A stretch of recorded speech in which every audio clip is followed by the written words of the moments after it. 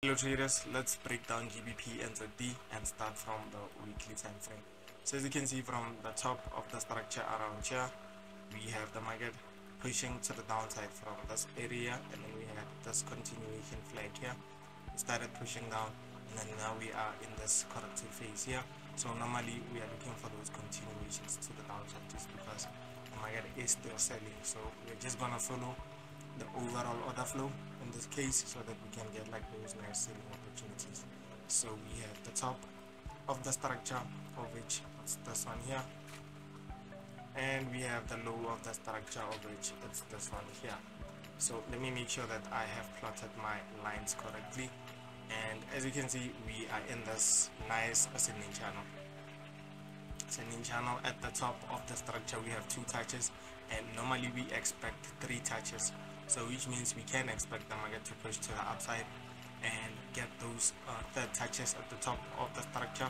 Is because we have this one here and we also have this one, and normally we can expect the third touch for us to look for those nice selling opportunities. And another scenario is this one here, whereby we can get that mass psychology activation, but like in this case the market failed to reach the top of the structure to create that so that we can look for sales. What it had done is that we have created that psychological level around this point. As you can see, the market pushed to the upside around here and then sold off. And another thing that convinces me that we can look for selling opportunities around here on the lower time frame is that the market was correcting around here. We were just correcting to the upside up until we broke this ascending channel. That is when the momentum kicked in. As you can see, the candles were a bit larger than these ones that were pushing to the upside, so we can create an ascending channel just like that. And don't forget the middle section on the weekly time frame. It can be useful so that you can see where the markets are going. So we have the middle section right there, and the market respected this middle section very nicely, whereby we pushed to the upside, tried to fill the overall third touch like I said here, but we failed. We stopped around this point. So this is the area that we're going to look for those nice sales on the lower time frame, guys. Now, so let's switch to the 4 daily time frame, and before we switch to the daily, what I'll do is that I'll draw a box around here just to indicate that we are looking for the third touch if it presents itself. So let's look at the daily time frame. So as you can see on the daily, you can get to refine a few things that were not refined around here, just to make sure that you're catering for the touches correctly, and the middle sections or the patterns within patterns around here. As you can see, we had ascending channel within and ascending channel very nicely drawn out. And what I'll do is that I'll just remove this rail line here just because it's no longer in use. I already know that we had that psychological level being broken through, and I'll draw just a line here so that we can just see or track the price action, guys.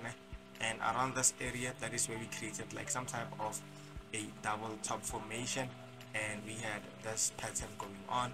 And what I'll do is that I'll just refine everything to the current market structure, of which it's this one here. We have 2 touches at the top. As you can see, we created like some type of an ascending channel just like this, and I'll make sure that it makes sense, guys, just because it has to make sense so that you can take trades. So as you can see, we have 2 touches at the top, this one here and this one here. Then we expect the third touch to initially look for those nice selling opportunities, and not forgetting that the market can just gravitate to the upside in this type of fashion to reach the overall double top formation here. And the reason why we create like this type of double top so that we can look for sales at the top here is because the market, if the market fails to feel like third touches, like the outer structure third touch, what it will do is that it will create some type of a large M pattern that it's creating right now, just like this. Then that is when you can look for nice selling opportunities on GBPNZD. So we can just look at the 4-hour time frame and see if we're not missing anything, so that we can look for our nice entries for the coming week, guys. And if you want to join the free group, you can just use the links in the description below. The brokers that I use, everything that is used is in the description below. So as you can see here on the 4-hour, that is when we got to refine everything. The middle section, obviously, just to see that the market is pushing to the upside, guys, to complete the overall third touch. just because that is where we are going to look for those nice selling opportunities. So initially this would be the forecast that I am looking for, and this would be our line to track the overall price action if it will reach the overall third touch, just like this. And when the market reaches the top of the structure, that is when we look for those nice selling opportunities. And I'll just leave another line here, and yeah, this is the overall setup that I have on GBPNZD. So let me just do this, and this is the third touch here for ourselves, knowing that the market can just come and create that big pattern that we talked about, guys. So yeah, that is it for today's video, and I'll see you on another one.